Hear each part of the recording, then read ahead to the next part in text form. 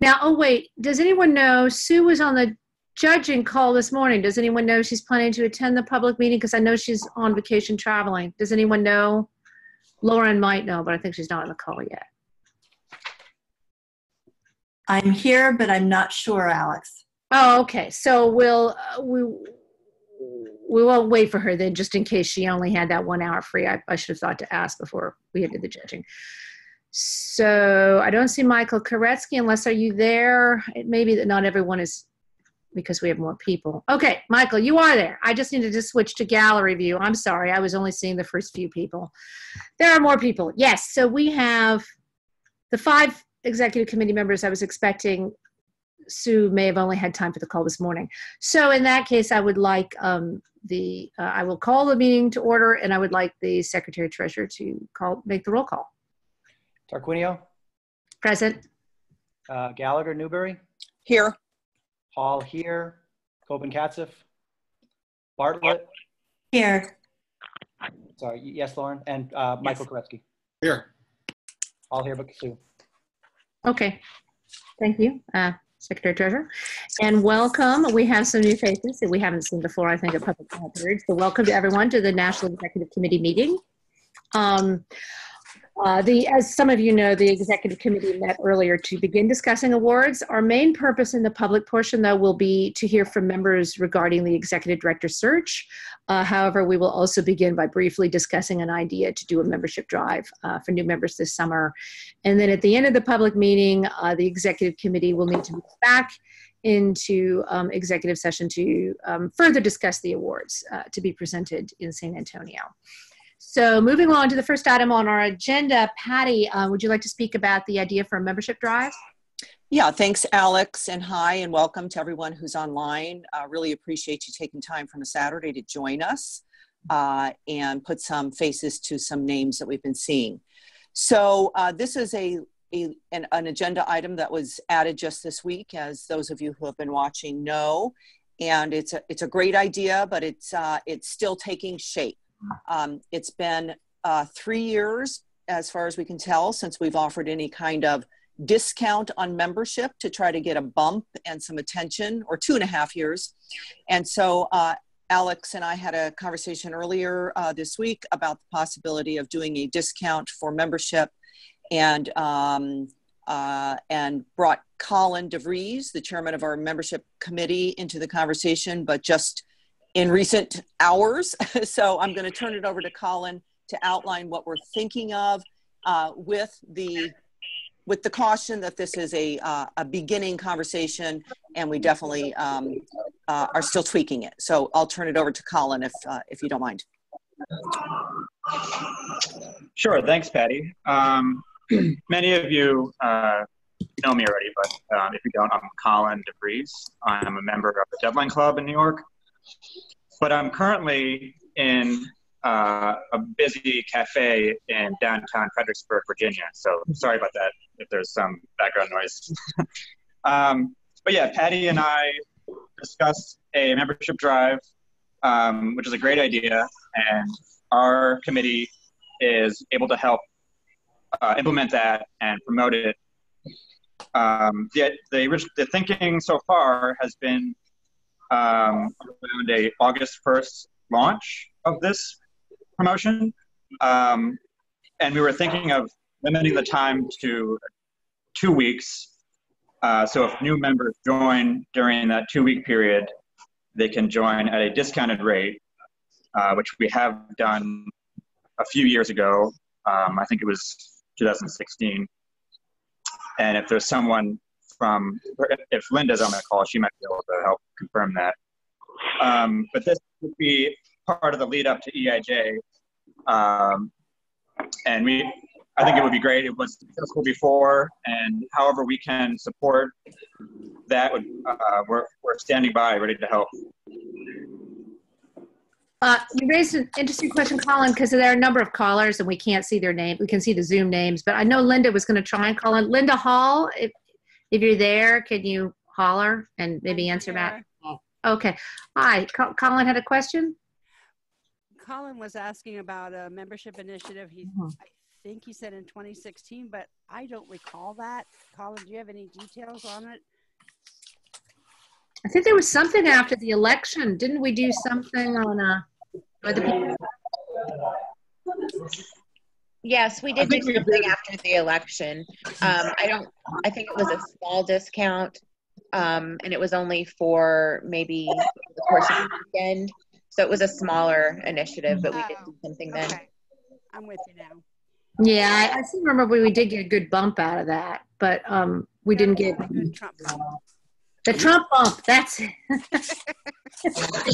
Yeah, so I think that if that was successful for a weekend, I think a 2-week period or perhaps longer would be great. I agree. Are you going to open it up to all classes, all membership types, or are you going to restrict it? Do you have any ideas about that yet? I haven't. I don't think we should restrict it, but I'm open to your feedback on that. No, I'm happy to get everybody to the party that we can. Mm-hmm. Great. Do we have further discussion? I mean, this is an executive committee meeting, so we can make a motion on this, but does someone want to make a motion? I mean, Colin, did you have further to add? I guess the thing to really hammer out in our proposal is how much of a discount we want to offer. Is it 50% or less or more? That would be my question. So I don't know. This makes sense to me that we would, I mean, 50% is fine. I don't care how you all do it. But how about if we let pros join for 50 and students join for 20 or 25? You mean $50, not 50%? Yes, Okay. yes, $50. I mean, I would recommend $37.50. Yeah, we've got quite a few people on the call who want to chime in on various things. So I think it would be good for the membership committee to quickly take this up amongst themselves and come up with the metrics. What does this look like? What are the dollar price points? How long? How to start? And importantly, how to communicate it online on spj.org. What kind of language should be included on the EIJ site, i.e. if you join today at this discounted rate, then you get to join EIJ as a member, all those kinds of details.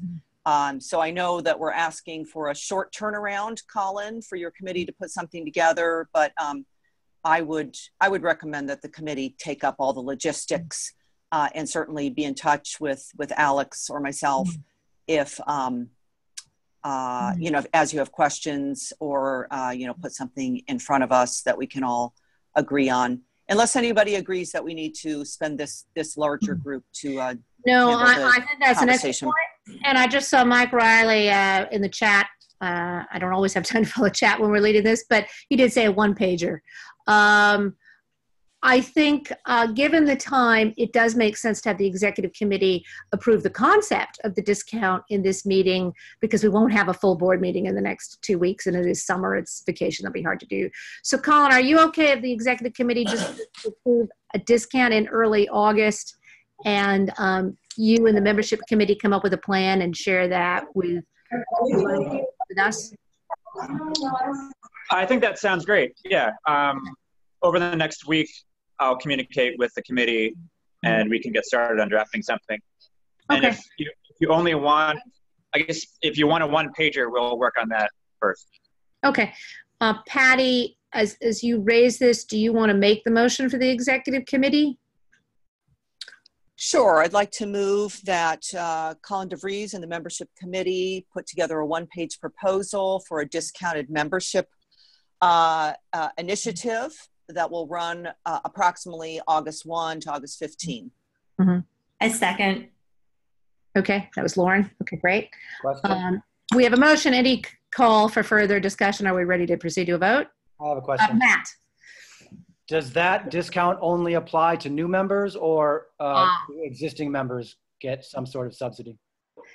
That is probably a question for the membership committee to hash out. I think the original idea was new members and that may include lapsed members for a while, but I mean, that is always a question when you do a new membership drive. Are you somehow leaving out longtime members? Colin, do you have any thoughts on that, or do you want to bring it to your committee?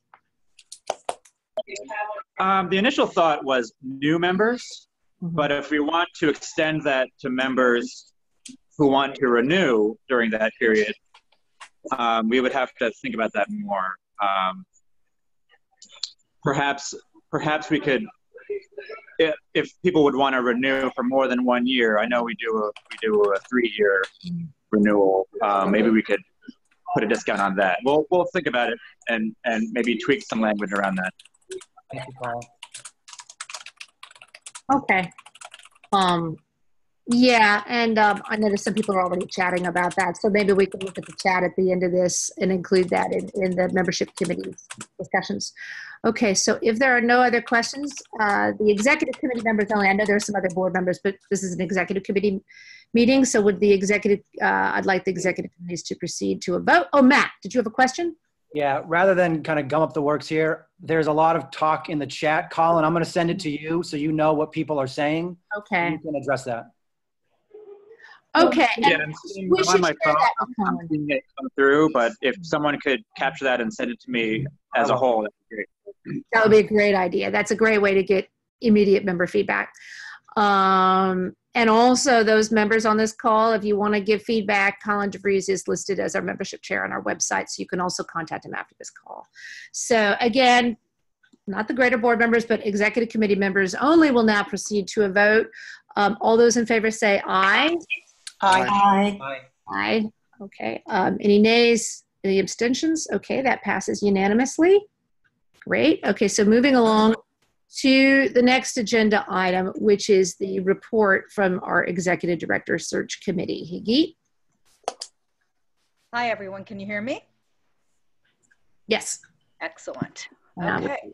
So I want to give you a wrap up of the timeline that has been in place, as well as that moving forward. The search started as soon as we were able to sign the contract with Talbot Talent.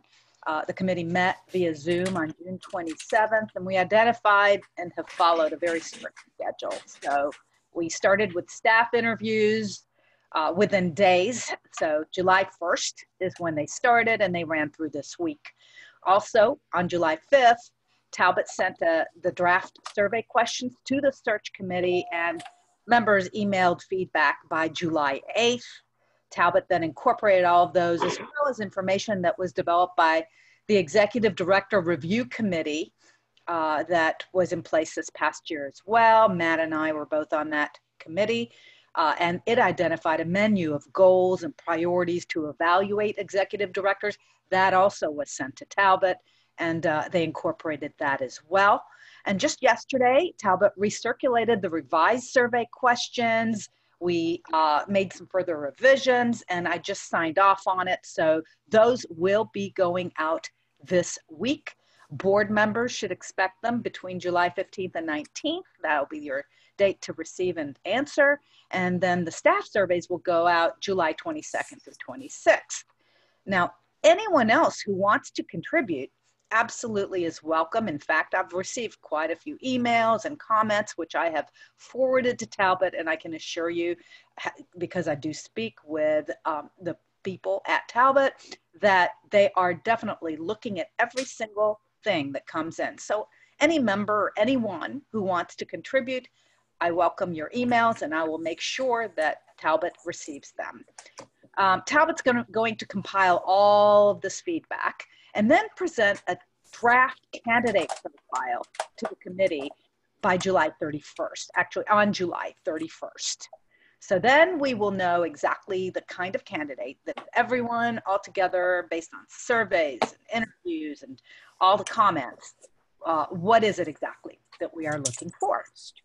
We will then have 3 days until August 2nd for the committee to complete the position profile, which is going to, of course, be based on all those core competencies identified through the surveys, staff interviews, all these other measures and feedback that I've been discussing.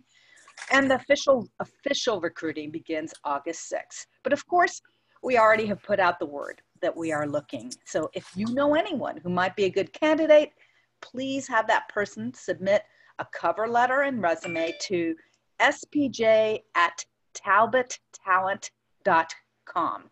That's spj@talbottalent.com. That is the first step for any candidate. We're not forwarding our resumes and cover letters. Everyone is basically on the same level playing field by sending their information directly to that email address. Talbot is going to actively recruit and vet, do the initial interviews, and then when they develop a serious candidate, the search committee will interview and deliberate. If we can bring any candidates before convention, obviously we will. But if not, we hope to definitely present some recommendations to the SPJ board no later than October 18th. That is our goal. Any vote to hire will lead to the offer, and then of course negotiations will follow and a signed contract. The goal is that a new executive director would start work about a month after accepting the position. So the Talbot definitely is planning to communicate with us by at convention doing an assessment presentation to both boards, updating the latest information that's available at that time. One more item before I open this up to discussion is regarding a call for the exact costs of Talbot Talent. So our contract with Talbot expressly forbids that disclosure. It is proprietary information for a private company. All right, that's what I got. Questions? I just wanted to add one thing. I did invite Talbot to present, and just so everyone's clear, that's the organizational assessment that they're doing at headquarters. That's to find out information, A, to help us find the best executive director for us, and also to give a roadmap to the new executive director. That will be a public presentation in our last meeting of this board meeting. And it's specifically on that organizational assessment. I'm sure they will answer any questions that people have, but they've agreed to do a public presentation there. So with that, I did want to say we're moving into the public comment period.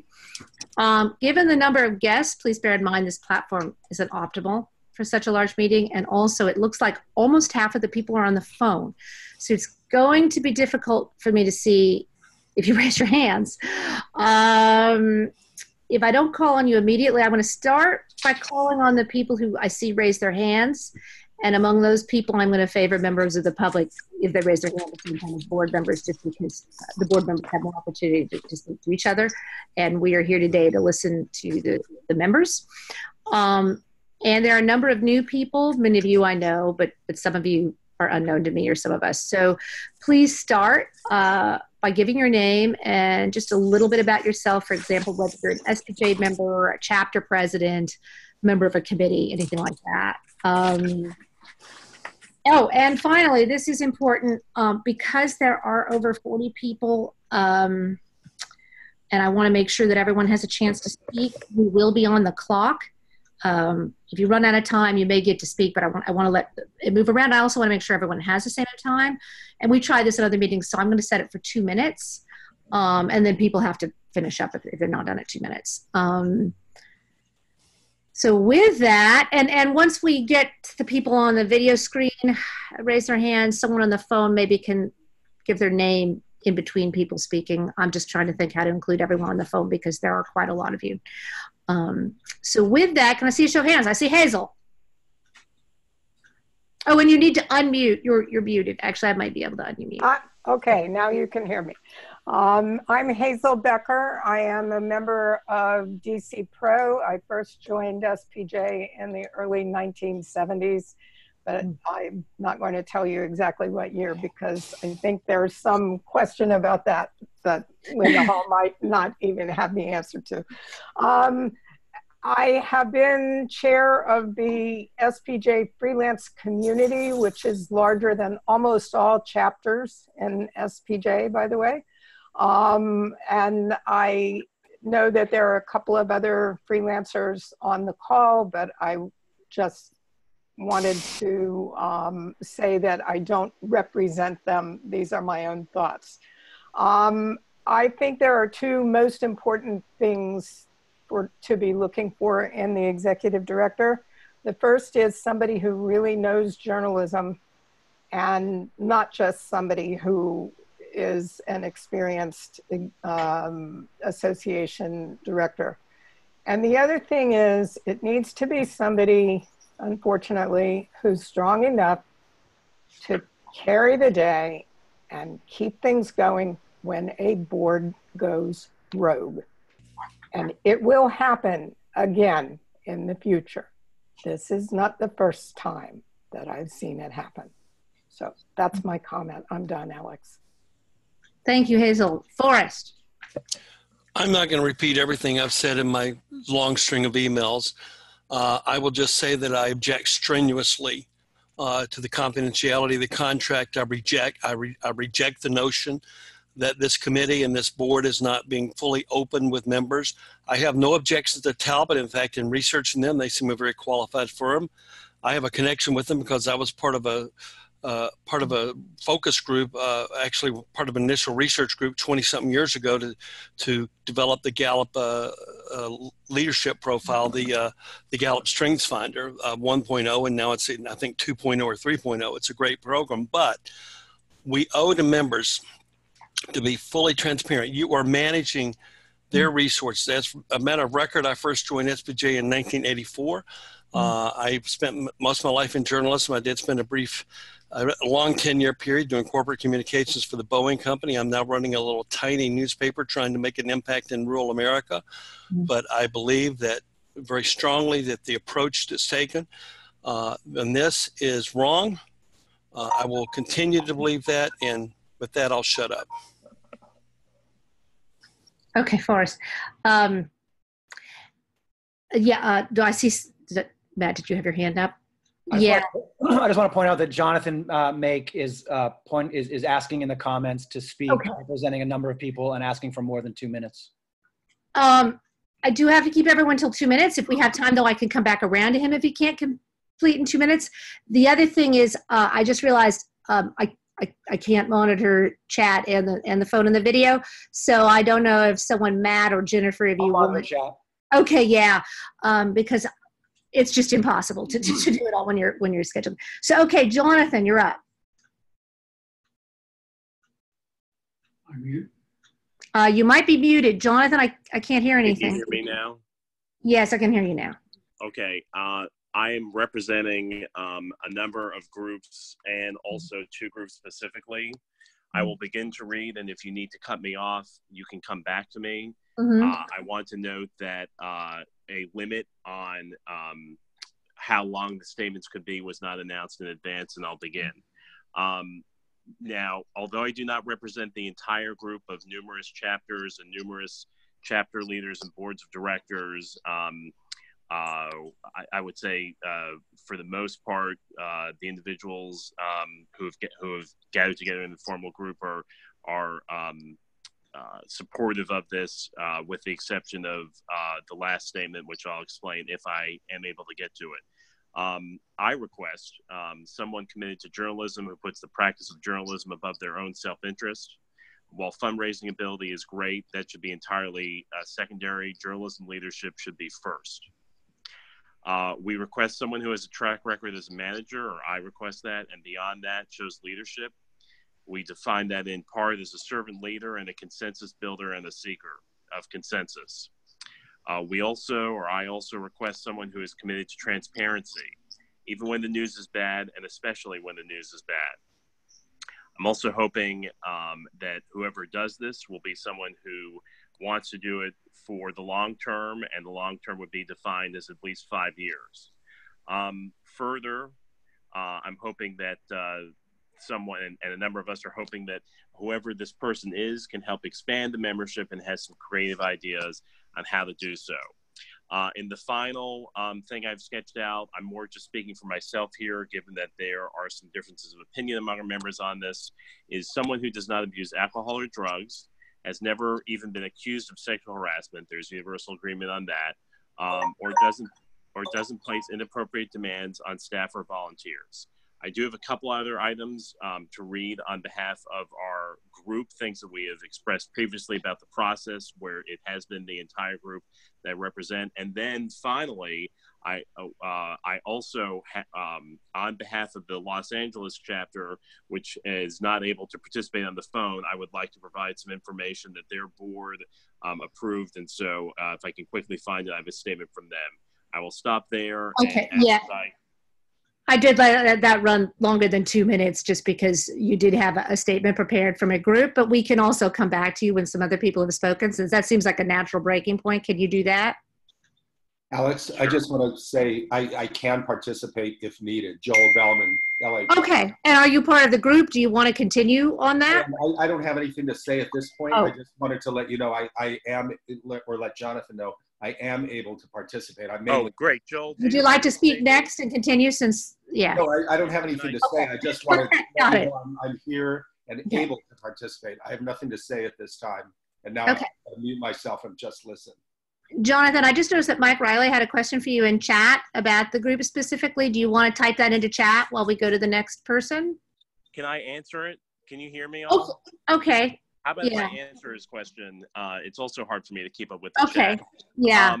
Let me give you all my email address because then I can send you our materials. So I may not name all the groups offhand right now. My email address is press, P-R-E-S-S, at warren-news.com. And I'll send you, we have this all online. Obviously, we are a transparent and public group. We have set up a email. It's not listserv, but an email chain of anyone we define as anyone who is not on the current board. So if members of the current board leave the board, then they'd be eligible for it, who is a member of SPJ, and they can be on it.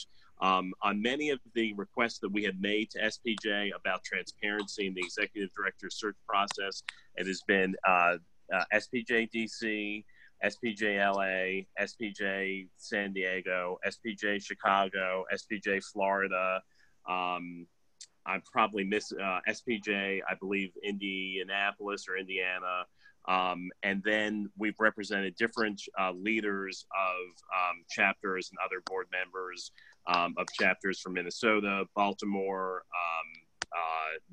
New England. We represent one regional director from Region 8. So it's a fairly large group. And in order to form this informal group, I reached out to every professional SPJ chapter that I could find, and I'll stop there. Okay. Now, keeping in mind that I have video over, I have to click between pages. Before we go to the phone, it's going to be a little more complicated. Does anyone on video, hold your hand and keep it up because I have to click between two screens to see all the video. If you want to speak, hold your hand and keep it up for a second. Okay, I'm not seeing anyone on video who wants to speak immediately. So we have callers on the phone. So I think the best thing to do there is there's very few with names. I can call out the people with names. Randy, are you on the phone? If you'd like to speak, you can unmute. Okay, Mike Riley is on the phone. Okay, so the best in this case may just be, since many of them, the majority, I'm only seeing numbers. Well, I'm just seeing your name. Maybe you just don't have your video on, Mike. So the best thing then is if people on the phone want to speak, if you just unmute and introduce yourself by name. And if we have two people unmute at the same time, I'll just call on the first name I hear. So do people want to unmute and give their name? Do you have to unmute? Do you have to unmute? I'm not seeing anyone. Okay, I'm not seeing anyone, so maybe some people just called in to listen. Again, there's a few more people who popped up on the video screen. I think you may have undone your video. Raise your hand if you want to speak. Okay. Okay, I'm not seeing anyone, so if I'm missing anyone, just holler. I don't see a way to raise my hand. Who's this? Just introduce yourself by name, because it's... Gary Crowley, former SPJ DC Pro chapter president. Okay. And are you on the phone? No, I'm on video. Okay, there's 2 screens of video, but I only am. Oh, wait, no, I see you. I'm sorry, I was on the other screen. Okay, Mary, go ahead. I just want to say that I am not a part of Jonathan's groups, although I might well have been. I prefer not to be joining any of these groups and protesting SPJ, but I am extremely, extremely concerned about the lack of transparency as a former officer and formerly very active member of the chapters. I would like to see that change. Thank you. Okay, is there anyone else?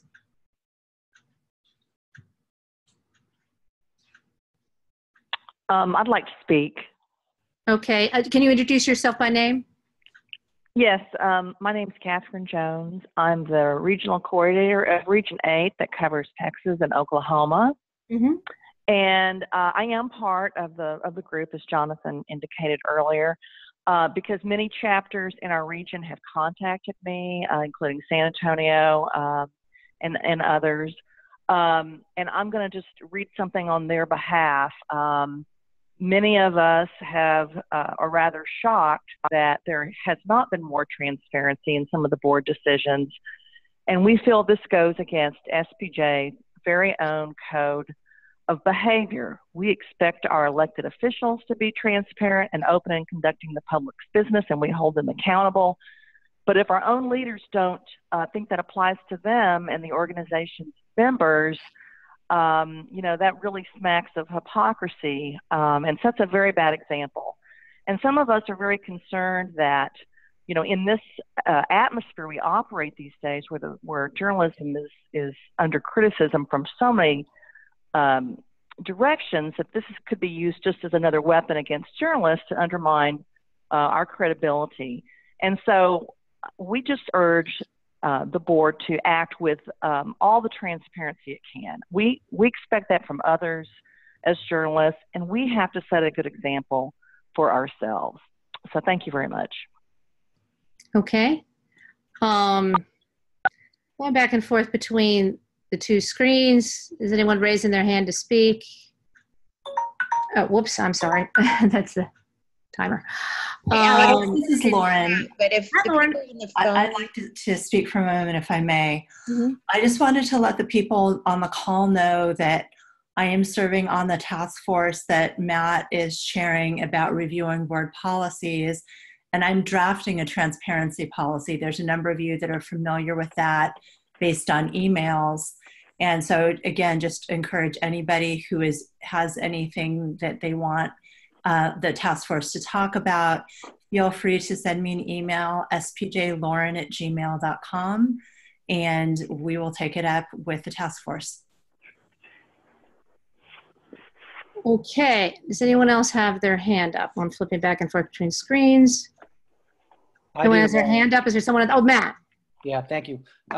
And again, I defer to public comment. So if anyone from the public still wants to talk, I will bite my tongue. But just really quickly, thank you, Lauren, for bringing up the task force. Everyone here on the call who does not know will be happy to hear that Catherine is on that task force. So this is not just board members, people are criticizing, doing things, for ourselves. We really are trying to reach out to everyone. I'll echo what Lauren said, as I have done before. My cell phone number is widely out there. My email, call me if you have anything about transparency, about any policy you want to discuss.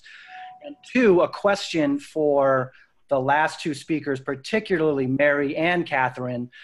I heard criticism generally about lack of transparency for board discussions, but I wonder if either in the chat function or verbally, you can explain specifically which board decisions you are frustrated with and feel like we have not been transparent about.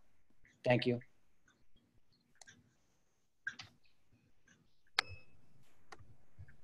Okay. Okay, this is Catherine again. Okay. What I'm hearing, Catherine, I've actually seen several other people who did want to speak, though. Deanne has contacted us through chat. Are you trying to speak? You need to hit, I think, star to unmute, because it looks like I saw someone unmute and then mute. Deanne, are you trying to speak? Okay, I just want to make sure everyone who wants to speak has had at least one chance to speak. Hello? Okay. Rebecca, there was also Rebecca just texted that she wanted to speak. Rebecca? No? I think it automatically, Jennifer, I'd have to ask you, but I think it automatically, Jennifer set up the call. Jennifer, does it automatically have callers on mute? Yes, and they should be able to hit star to unmute. Okay. That might be a problem. If somebody can tell me what the first 4 digits of their number is, I can unmute them. Oh, that would be a good, could someone text, let me do that. I've got someone who contacted me about speaking. We can then unmute them if they're having trouble with that. Okay, so 214 is one of them that I just got. Jennifer, can you unmute them?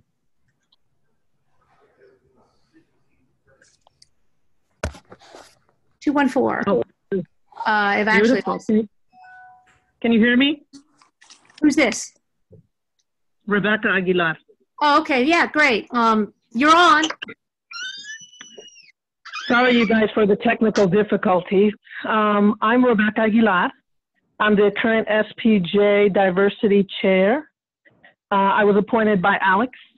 Just want to give you some good news. We revamped the whole program. We selected 6 fellows that you will meet at the conference. We had the largest pool ever of applicants, 21. I hope that you guys get to know them. We're posting their photos and a little tidbits of information about them up until the conference, so you guys can know their faces and that kind of thing. So I'm really happy that our committee did the goals that we had, and I appreciate that the president, didn't micromanage me. I did want to make another statement. As you may or may not know, I am the former NHJ vice president for 4 years and at large for 2 years. Also sat on the board for the Fort Worth chapter. I've also been the co-chair of the Diversity Committee, the co-chair of the Digital Committee in the past. I could go on, but because we only have 2 minutes, let me just say that, at a time that when we're competing for members with other journalism organizations, I think it's crucial that we show respect for a good, for those on the board, for those who are members. We should show good leadership skills and no drama. I was alerted to Michael Koretsky's video of our president by a member of SPJ. I had no idea.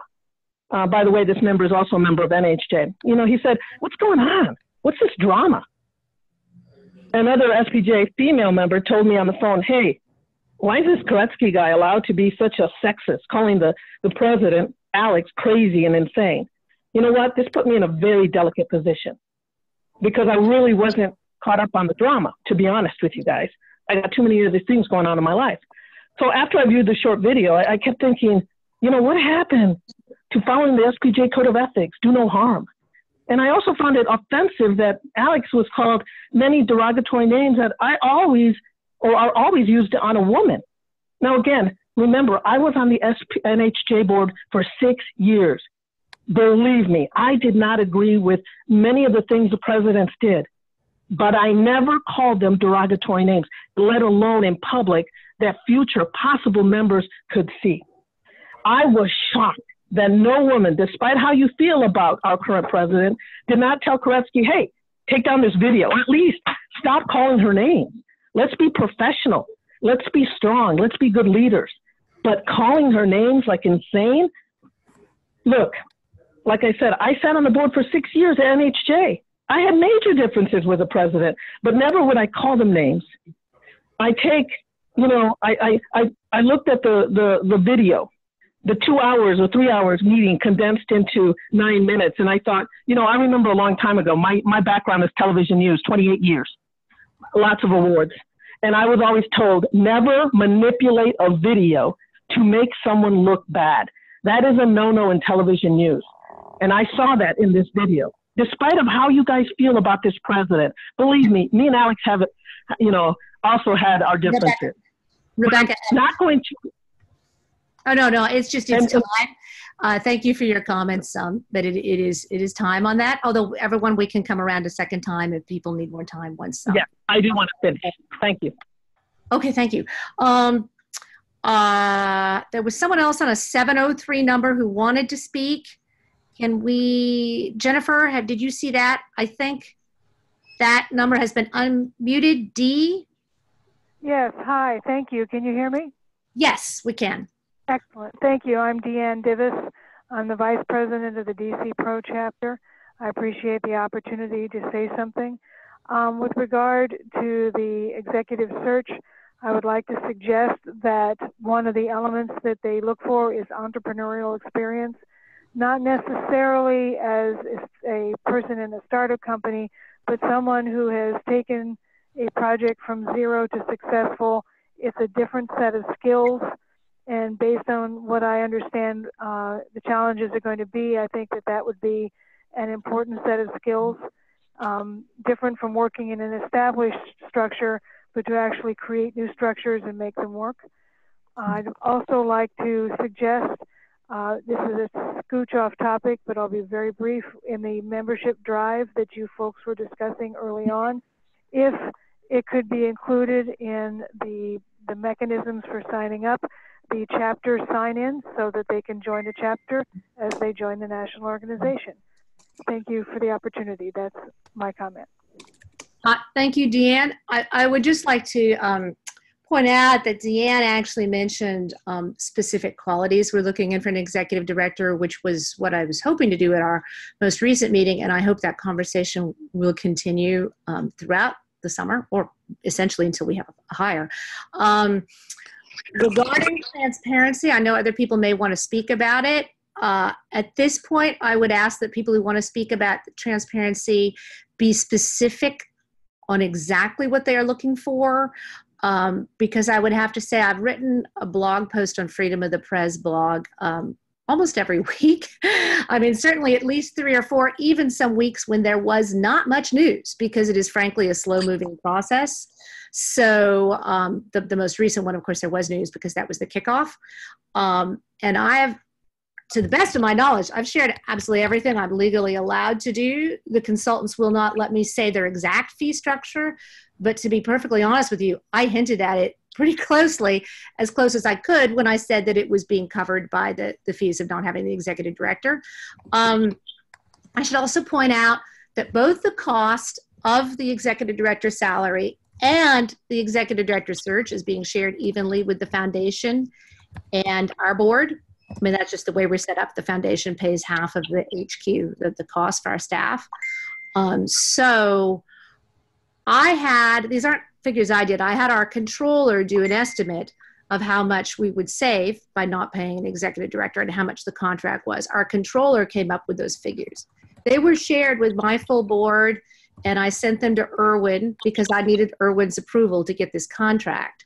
So our board knows these figures, and personally, I'd love to be able to share them with you, but the consultant has said they won't waive that clause in the contract.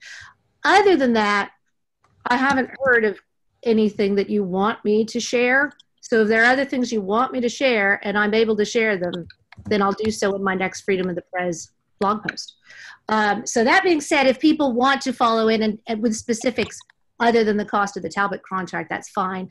But in terms of just generically supporting transparency, I think we've covered that. I would like to hear from other people who, like Deanne, want to talk about what they want to see in the next executive director. So do we have a show of hands? Rhett. Yeah, hey, Mr. Quinio, I actually just wanted to say that I hope you're doing all right. I know you've gone through a lot the last month and a half. And I also, if respectfully say, I think you're a little out of sorts on the 1st of June, so hope you're doing. But also, between that and things that have gone on since, I hope you're doing all right. Oh, I'm hanging in there. But thank you. It's been obviously a challenging time in the interim, but I think more importantly, the staff is really hanging in there, getting through. Any other hands? Hello. Who, I hear a voice. I didn't see the hand.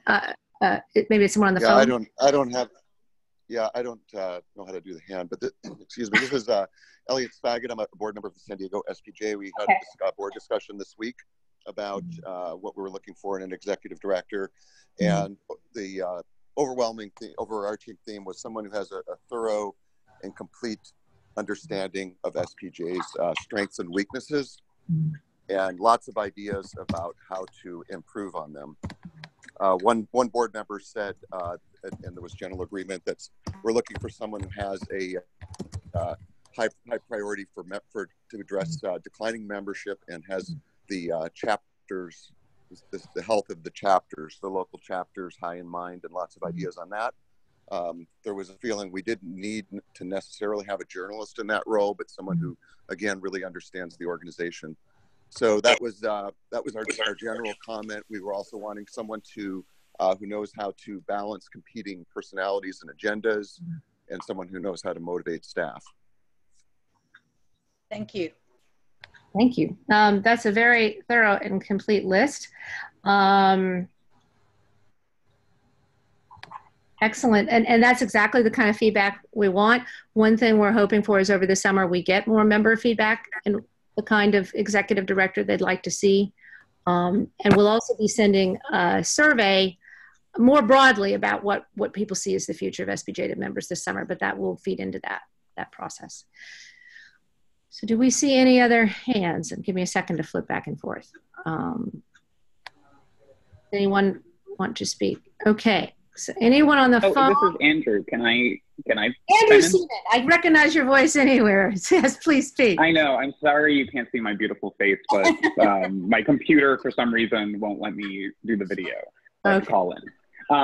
But first, I want to say that it's been great to see what you guys have done over the past month. I think bringing in the outside agency is fantastic. Regarding the transparency thing, I think one good thing would be to maybe create a playbook for staff and future committee or sort of boards, so that way when we have a high profile departure, what we do, and something that might be agreed on by a large number of people. Because I think one of the things that people forget is that we're all journalists that volunteer with the organization. I am just a humble member at this point. But, we're not involved often with the business side of organization. So, we've had really dependable executive directors. So we've never really had to experience sort of an abrupt departure. So it might be good to have a playbook in the future where we could sort of say, hey, listen, we thought about this and we have this to turn to when we get that resignation letter about the first things we do. So that might just be a good thing to do for future boards. So that way we don't have to worry about this in the future. The other thing I want to say about what we want to see in a future executive director is that I think it's always good to have someone with journalism experience, but I don't think that should be necessarily a priority. I think we should find someone who is honest and sincere about their support for journalism and the First Amendment. But I think especially when we were going through the last search, I think the priority was to find someone who was good at operating behind the scenes and keeping things together. And I think what the executive director brings to the organization that we necessarily can't as volunteers and board members and members is the sort of business side of the equation. So, if they're great at figuring out how to get people to join and run books, I think that's more valuable than someone who maybe was a reporter at one time. But if we could find that they had support for the First Amendment and journalism throughout their career, I think that's important, and that they're sincere about that. So that's pretty much my comments, but I think you guys have done great work over the past, month and a half, and I think it's great that you're bringing in Talbot, and keep up the good work. Thank you, Andy. I just wanted to comment on a couple of the comments in the Zoom chat about the task force, and I want to make sure everyone on the call knows, since obviously some of you don't follow the national day in, day out. actually, this task force that Matt's doing has been around for a while. It was one of the first actions of my term was to appoint a task force to examine all of the board policies. So I don't want you to think this is something new. Of course, transparency has become more of an issue in the last month or so, or more, something has been discussed more, but we're actually looking at transparency, conflict of interest, various awards. So just FYI, Matt's in charge of that. I asked him to inventory the existing policies, update those that we felt needed updating, and perhaps recommend new policies if we feel that there are some that we don't have. We don't have, for example, a code of conduct. That's something people asked about. So if members want to give feedback on any policies, not just transparency, Matt's your man. That being said, do we have any hands up? And it takes a second to go back. Forrest. I'm on to another topic, not transparency now, but the executive director search itself. Mm-hmm. So if Talbot doing this, I'd like to specifically know what they're doing.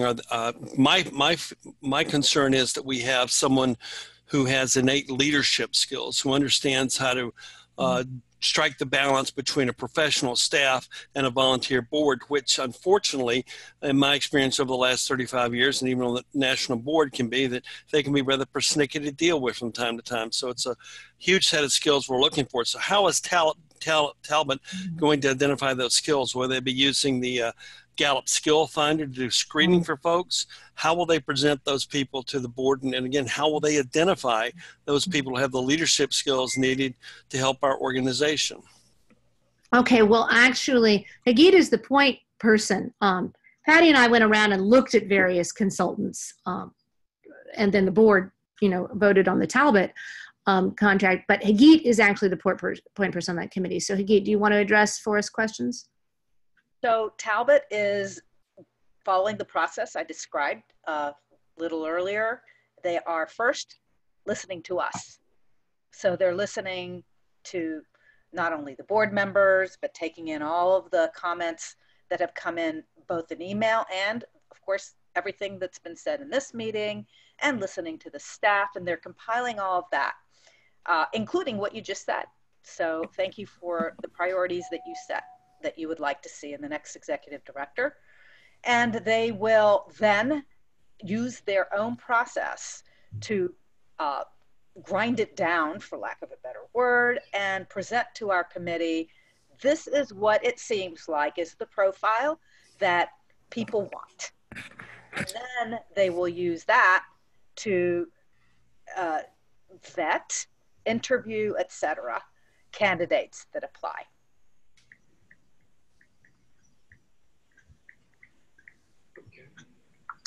I hope that answers your question. Not really, but not completely. But I appreciate what you said. You're welcome to follow up. You're welcome. I won't take up time on the call. I'm not being cantankerous. I'll send it through the messages. But I'm really more concerned about specifically how they're going to identify these candidates and what kind of profiling they do, because that makes a big difference in them just saying them making a guess at it. But I'm taking my 2 minutes. Thank you very much. I understand, and I do not think they're going to do any guessing. They are a professional organization that has done a lot of searches. And so they have, I'm sure, their own processes, which may not be shareable because it's, again, a private company and they aren't going to share information of how they do exactly what they do. But I am very confident that they are going to be able to use the processes they've developed over the years that they've been in business to take into account everything that we are asking for and to find us, hopefully, some really good candidates. I think that you have heard other people on this call, Rebecca and some other people, allude to some of the recent issues that have been public. And we are very much hoping that those public spats do not discourage people from applying. We are hopeful to get an amazing new executive director who will take us into the future. I think everybody on this call is in agreement that that is the ultimate goal. Okay, I've seen Patty's hand, and I just saw a message from someone else, but I saw Patty first. Thank you. I wanted to invite folks on this call to share their perspective about whether the next executive director should be the public face and voice of SPJ. This is a characteristic that I myself am conflicted on. I know I've heard from some folks who say, yes, absolutely, the executive director should be the person who is making a lot of public appearances, doing interviews, speaking out, becoming a known person, because after all, boards come and go, a president's in the job just 1 year and moves on, and so on and so forth. And yet it's a heavy lift, right? To ask for an executive director to do all of that, in addition to being a very competent association management person who can do all the other things that we want, run the staff, grow the membership, handle the financials, et cetera, et cetera. So I would like to hear what people think about whether the next executive director should have that among his or her responsibilities. And FYI, I see some people have started to talk about that in chat. Quite a few have, and I don't know if they want to speak or they just, most of them have been talking about association management. I think one person did say that it made sense to have the public face. By the way, Jennifer, we have chat. Oh, Hazel's hand is up, but do we have the record of the chat after this? Yes, we will. Okay. Okay. Hazel. On the public face question, I think that the public face of SPJ should be a journalist.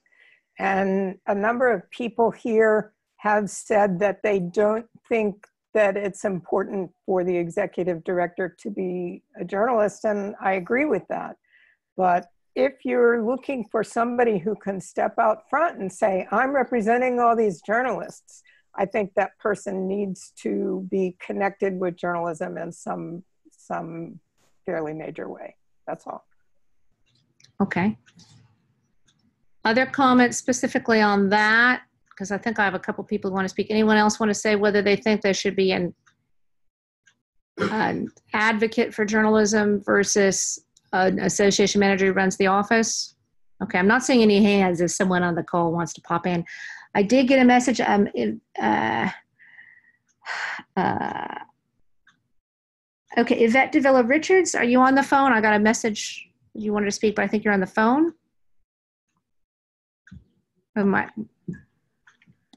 If you can unmute yourself, or maybe just tell me what your number is. Rebecca Aguilar, are you on the phone? I think you wanted to continue. Can you hear me? Yes. This is Rebecca. Just to continue of the statement I made earlier, I love this organization. I'm glad that, 11 years ago, someone said, hey, you want to join this? At the time, like I said, I was a board member with NHJ, and I thought I can't take on another organization, but I'm glad that I have taken it on, and I'm glad that I've been a member. I've met so many great people through it. But I think it is crucial right now that Koretsky take down that video. If you guys want a quality director who wants to come in and become the force that maybe has lacked in the past, that is someone that will be the person that will bring in sponsors and money, that kind of thing, then that video needs to come down because it looks like a bunch of mean girls. It is hurting the organization. I know two people who asked me, do you have to be Hispanic to join NHJ? I said, no. And they're going to the conference through NHJ. They're not going through SPJ. You lost two people. How many people, other people haven't called me? So I say he should take that video down. Koretsky, if you're on this call, move your ego to the side. It's bigger than you. It's bigger than just the board. Also, I know what it's like to be in a board bubble. I've been in it. And right now, some of you are in that board bubble. Step out. We don't need the drama that Jaws was dealing with. They had their drama, remember that? They turned off members.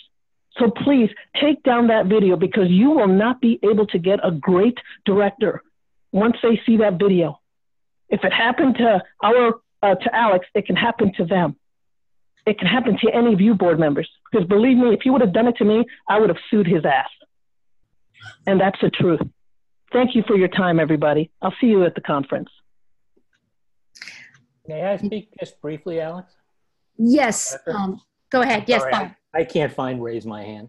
On the journalism, on the face of SPJ question, because I've been a member way too long, I know that SPJ has tried that several times in the past with marginal to disastrous results. And so the issue requires a very special person who has the skills of a Joe Steele to run an organization and the ability to be the face of this organization as a journalist. And that's a rare person. So we have to be careful on that issue, because it seems if we're going to do that, we are limiting the pool of applicants who can do the management of this organization well. And that's what I have to say. Okay, I got a message that someone, and it's I think almost the very last number, Jennifer, I can't unmute because I think you're the host. Someone with the number 1929, and then it's like the next to last one on the second page is trying to speak. Okay, you're on. That's me. Hello. Hello. Can you hear me? Yes, we can. Hey, it's Yvette Davila Richards. Hi, Yvette. Can you hear me? Yes, you're Yay. on. Yay. Oh my God, finally. Woo, Jesus Christ. Okay, so I'll make this short. Muchas gracias, señora Dios. Sorry, I have movers here setting up stuff for my new place. Okay, I agree on when I agree, you guys are mentioning if the ED should be the face of the organization in line with the president. I think they should work together, to be honest. And normally it's usually the president who does. I think if the president's not available, the ED can make the face, may be the voice to voice our concerns or announcements. I definitely think the shaming that's gone on, and I'm going to be very honest, I've been out of the loop because of the fire that I had in my home, and just rebuilding my life again really took a toll on me. But it's been hurtful to see how the back and forth has transpired, and I understand freedom of speech, and I understand the love and the care that the members and the board members have for this organization. But it's a lot. It's a lot. I mean, the shaming that's gone on to the staff, the shaming that's gone on to the president, and I understand that everyone has a point of view about how the president has done her job. I get that, because not everyone's always going to agree. Not everyone's going to see eye to eye. But the fact that things have been so public makes us look so bad to everyone else, to other organizations, to other members. I mean, they always say keep your dirty stuff within, and I get we want transparency, and I get we want the members to know what's going on, but there's a time and a place. And so I just feel there's some decorum that has been lost.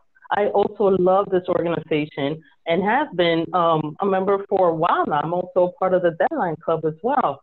And I try to help in bringing as much diverse members, because journalism is for all. Everyone that's in this organization, because they love journalism, they want to contribute, they want to make a change, they want to make a difference. But when it gets to other boards and other organizations, how dysfunctional we look right now, that's when people are put off and they don't want to join, and they don't want to be part of the candidate pool for an executive director search. So I just wanted to let that be known that I support the organization. I'm here to help as much as possible. But the shaming should be at a level that's not over in the way that it's been. And this may ruffle some feathers. People may get upset.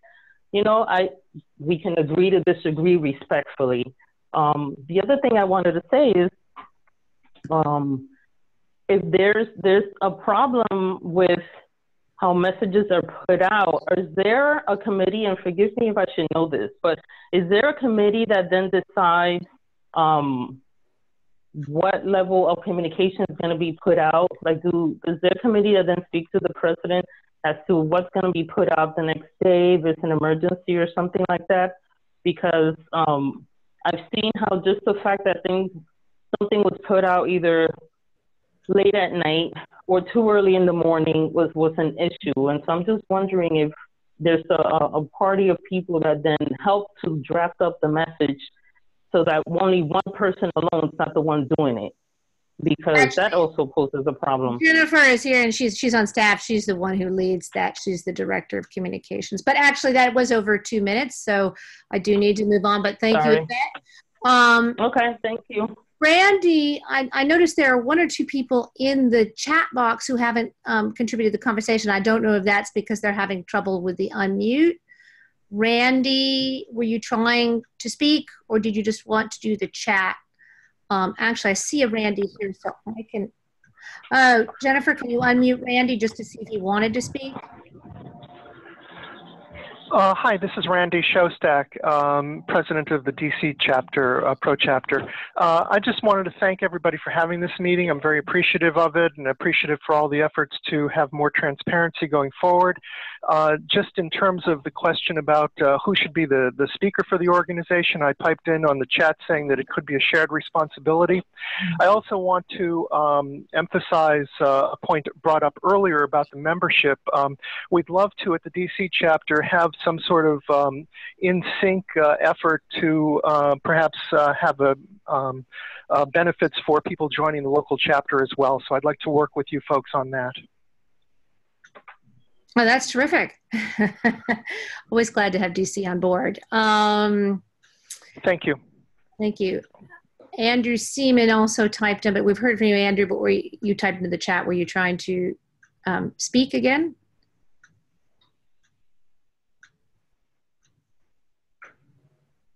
Okay. No, I'm good. Thank you, though. Okay, got it. Okay. I just wanted to make sure that some people weren't typing into chat because they couldn't unmute or something. Okay, let me do one more visual check for hands, and then Rhett.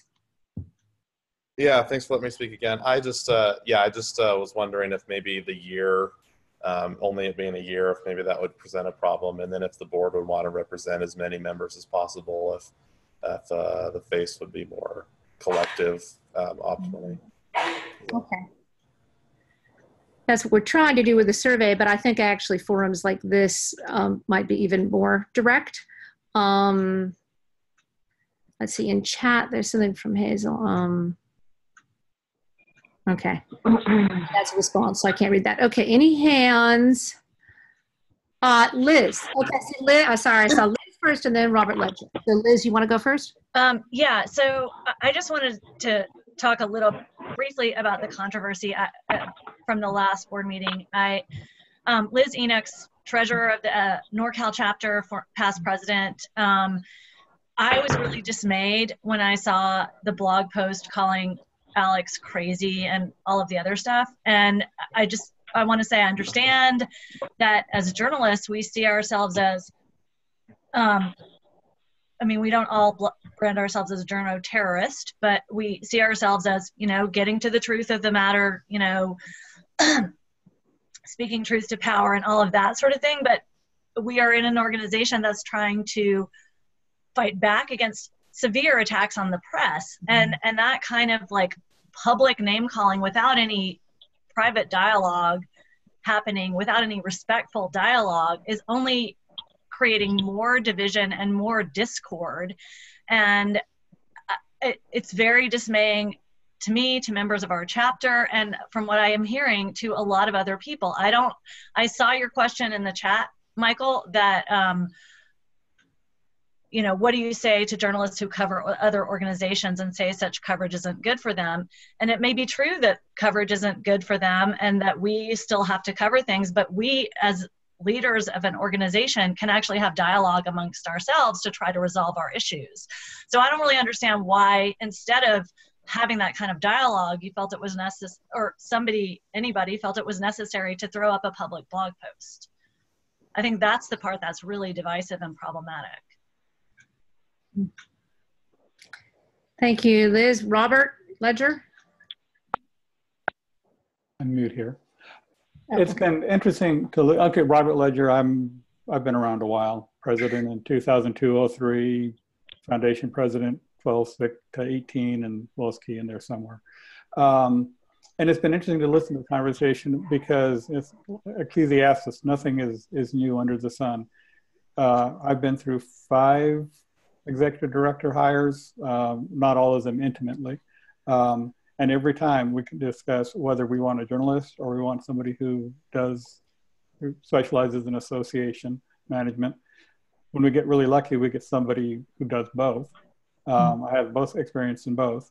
Although again, we have preferred to go with the association management as the key consideration, since we got a board full of journalists who can provide the journalism thing.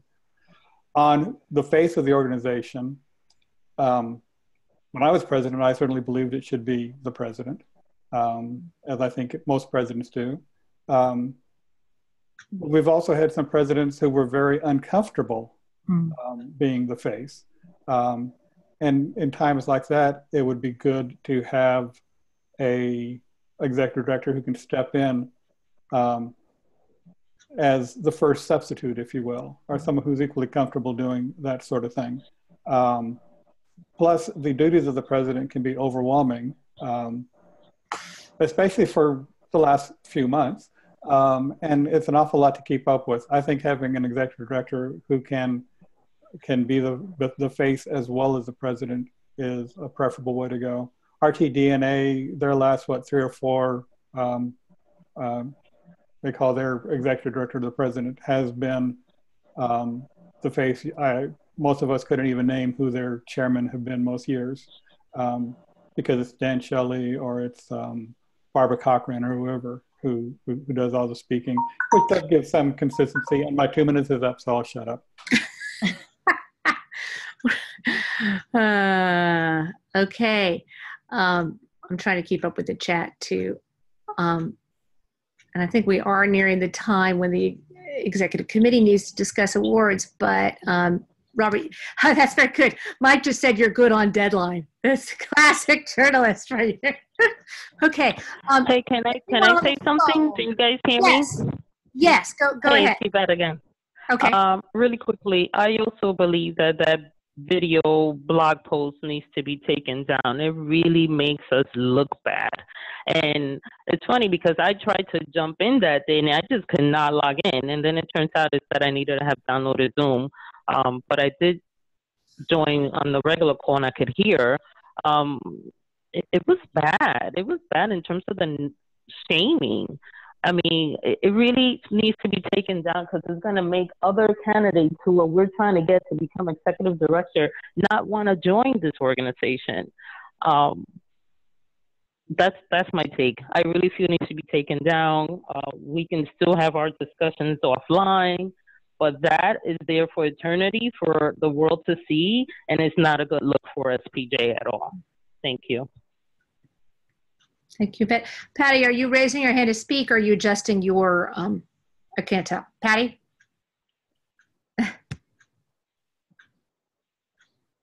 I was doing both, but actually I was. But I don't want to trump anybody else who has their hand up still. Let me check. I got to go to the other screen. I don't see it. Raise your hand if you wanted to speak or speak for a second time, because I think most people speak for the first time we wanted to. Okay, this is Andrew. Can I just say something quickly? And then Patty. Yes. Hi. So I know everyone's kind of obsessed about that video. My suggestion would be that the best way to move on from that is having great and productive meetings like this. And this is what I typed into chat. No offense to Michael, but that blog's been going for a while and things have popped up over the years and we move on. I don't think, it's a destination for most people in journalism, no offense. A video's out there. In fact, the video of the whole thing is out there on SPJ's website.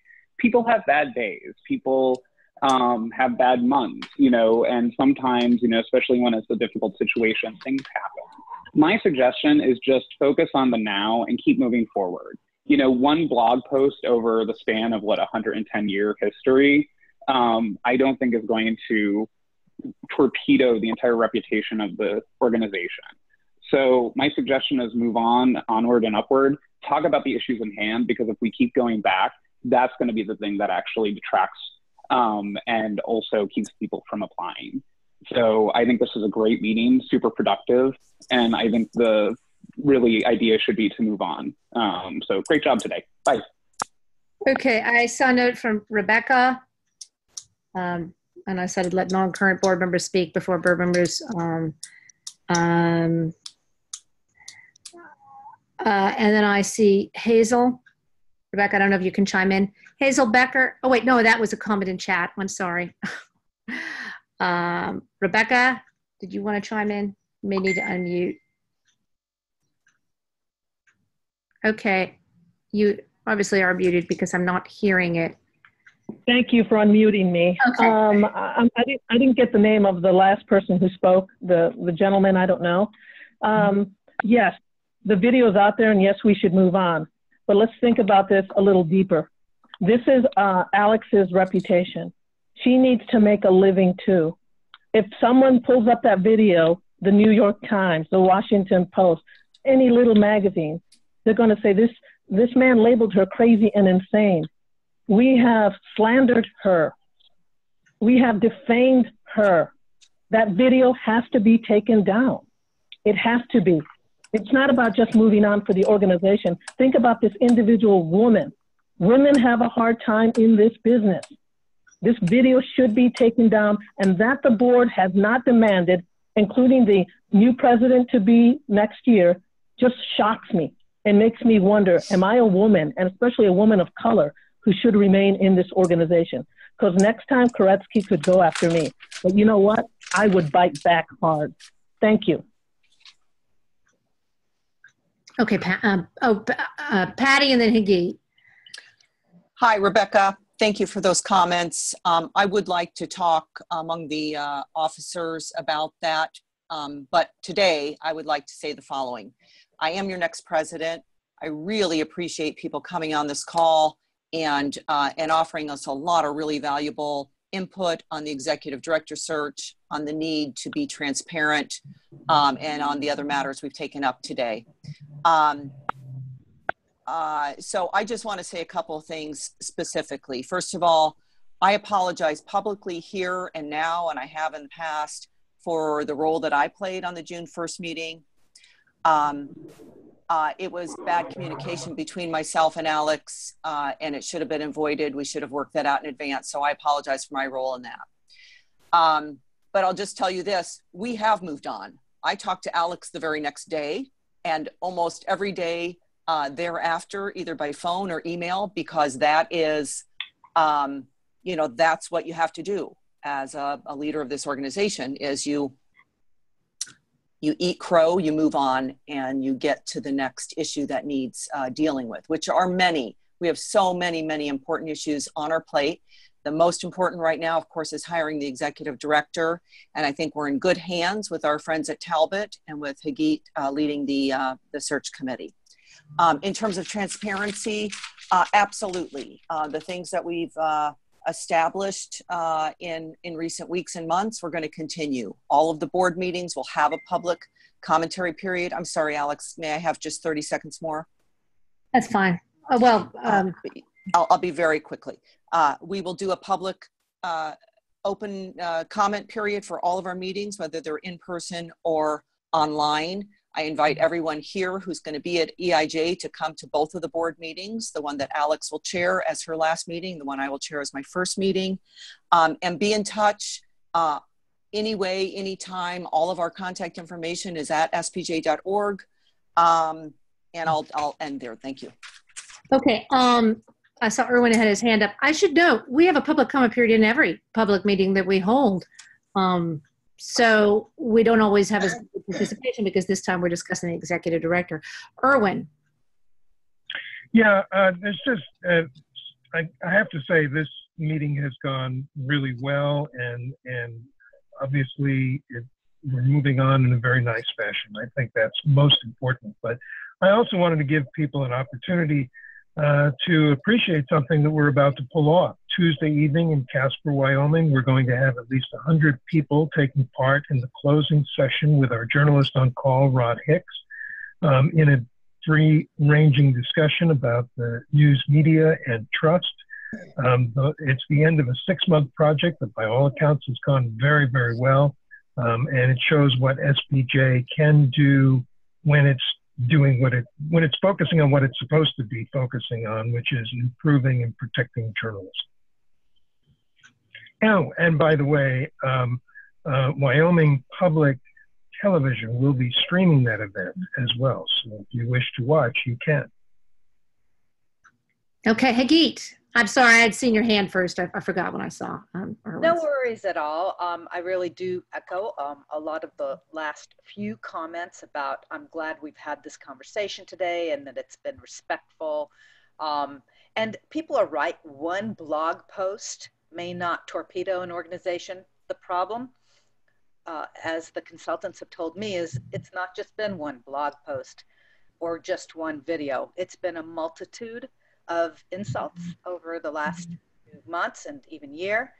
And that is the problem. It's an accumulation of inventory that has tarnished the reputation of the organization.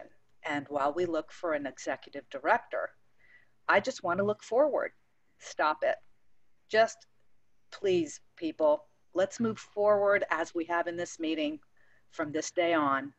Be respectful and just stop the past issues.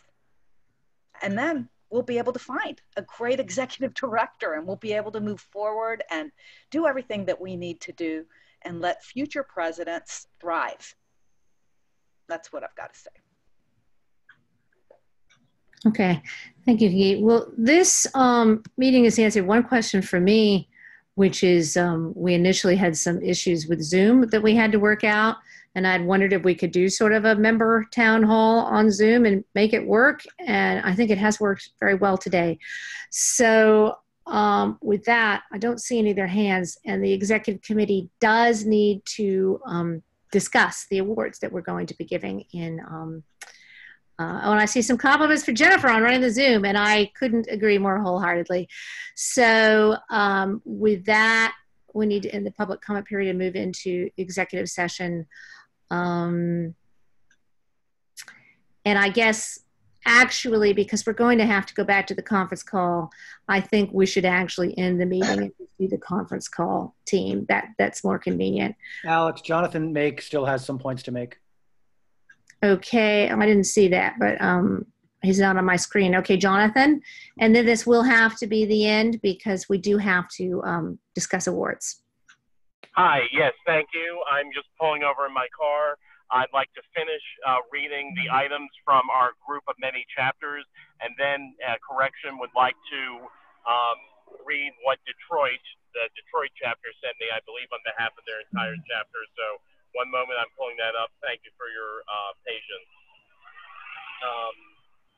Okay, I'd like to now discuss what we are looking for in the search process.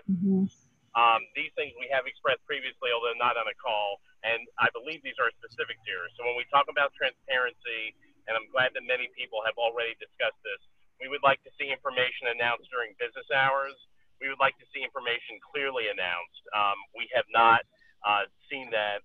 Let me just focus on what we'd like to see. We'd like to see things released during business hours. We'd also like to see things released with a prominence to them. So for instance, if a blog post contains information for a conference call or Zoom or otherwise, we'd like to see that prominently listed in the blog post. We'd like to see it prominently listed on the website. We also do have some questions which we have not been able to get answered. One of our members, the head of the Phoenix chapter, yet another member of our informal coalition, he asked an email chain consisting of the entire executive director search committee about and so if you all can answer this after my time, I would really appreciate it. The question is, what is the Talbot's involvement versus the Executive Search Committee's involvement in drafting the member survey and also in being able to receive, and I appreciate, Hagit, that you gave them the email address, and I appreciate also Hagit responded in great detail as she could, although some of these questions were for SPJ and not SDX. So the question there is, who is drafting the survey? What are the chances for the membership as a whole, like including this call, whether someone from Talbot is on this call, whether a transcript of this call will go to Talbot? So that is something that's a question. And then I am done our piece, and now I'm going to pull up Detroit. Again, reading this on their behalf. Bear with me one moment while I pull that up. Okay. Here is what the Detroit board approved. They're saying that they advocate, I'm going to do a little bit of paraphrasing, transparency. They believe the national board needs to understand the importance of leadership and how, unfortunately, that's being questioned now. They believe there needs to be more openness regarding the search for the next executive director. And they also are for discourse in a democratic fashion. Something else, a specific thing they were asking about, and also the Chicago Headline Club, I'm not representing them, but also the Chicago Headline Club has been asking for this, has to do with sponsorship. And what they are looking for broadly is that the next executive director understand that just like in the news business, we have a so-called Chinese wall between editorial and business. Of course, those entities will work together, but they have to respect each other's imperatives. They basically are looking for the same thing as well when it comes to an executive director, so that someone who understands that, for instance, we don't want sponsors determining content, in our newsletter, in our blog posts, and in our programming, including at EIJ. Also, they are, so this isn't the full board, but a number of members of their board are raising questions about Michael Koretsky's, and I'm not sure what this is about specifically, but this is about the, I would say the concerns that have been previously expressed on this call about something in jest or off-color comment regarding. I'm just having a hard time boiling this down. Sorry, I'm not doing a very good job there, but they want him to be subject to full transparency and journalistic norms. Finally, they want to. Yeah, that's it. So hopefully this represents what the Detroit chapter said. If you have questions, I encourage you to contact Beth Conrad, who's president of that chapter. And that concludes my part. Thank you for eventually allowing me to be heard out, and I will wait to hear the answer to the question from Tim of Phoenix. Thanks. Jonathan, I can quickly interject two things and then hand it over to Hagit for most of it. But to be clear, the member survey is actually being drafted by the Long-Term Strategic Planning Task Force, which is chaired by Victor. The consultants at Talbot have no involvement in that because it's not part of their normal working process. They are drafting a survey, one for the staff and a separate survey that will go to both boards, but they're two separate things. Our own leaders are drafting the member survey, although we will share it with Talbot and of course the executive committee. So that's one. Also, because you're in a car, you probably can't read the chat. So I did want to share what Jennifer has typed into chat, and with anyone on the phone who can't see it, as a response to you. She wrote, this is Jennifer, who, for those of you who don't know, is our communications director, so she's a staff member. She wrote, if I may, for the record, the late release of press releases, blog post leads, etc., are not our normal operating procedures. As you all know, it's been a very unique few months. People are doing multiple jobs, being pulled in a million directions. We're bombarded with requests and questions from members and newer staff members all day long. I was doing my job and the comms intern job for 3 months while we hired a new intern. This has been a highly unusual time of just trying to keep things afloat. So in sum, Jennifer is just saying that this has been an unusual situation the last couple of months, and their goal is, of course, to get press releases out during the day, unless, of course, there's breaking news in the evening that we feel we need to respond to. So with that, I just quickly would like to say that we appreciate that, and also to clarify, in case anyone ever has the misimpression that our group does not fully support the staff, we absolutely do. We have thanked them before for their work I, and I think we as a group, absolutely endorse the comment that Alex made, that the staff has been hanging in there.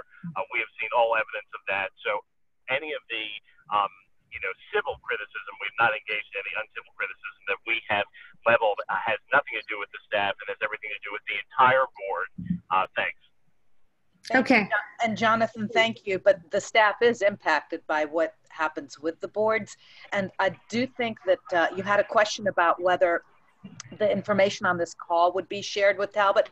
This is being recorded. So yes, everything, this entire call will be viewed by Talbot. And, and that doesn't mean that it has to stop here. Anyone who comes up with any other ideas, keep them coming. And we'll keep forwarding them. The process continues. Okay. With that, the executive committee should discuss. Oh wait, okay. Those are just thank yous in the chat, I think. So with that, I think we do need for the executive committee to discuss the awards, and that will be. Well, I think we can actually, that will be on a separate conference call. So I think we can actually end this meeting and go to that conference call unless there are any objections. Lauren has her hand. This is Lauren. I move that we go into executive session to discuss the awards, and we do it via conference call. Yes, we do need to do it via conference call. Before we go, though, I do want to, on behalf of the entire board, not just the executive committee, thank you all for sacrificing your time on a Saturday morning or afternoon, depending on your time zone. I think this has been an excellent use of Zoom to do.